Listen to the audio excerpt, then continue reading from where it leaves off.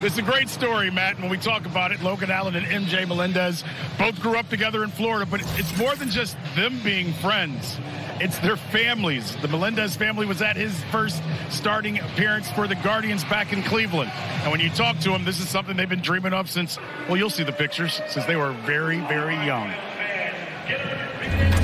It's awesome. I very much consider him family.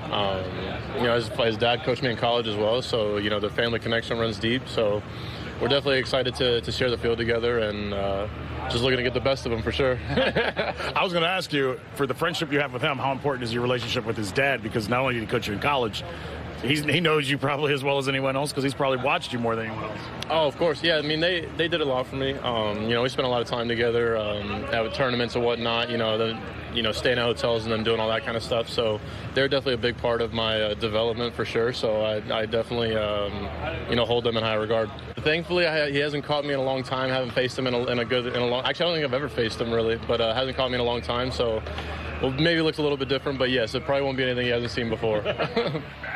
This should be a lot of fun, but for Logan, he wants to get deeper into the game. His last time out, he was unable to do that. If you look at his last 2 or 3 starts, Arch, he's getting into 4th or 5th inning, but not able to finish it off. That's the main thing for him tonight.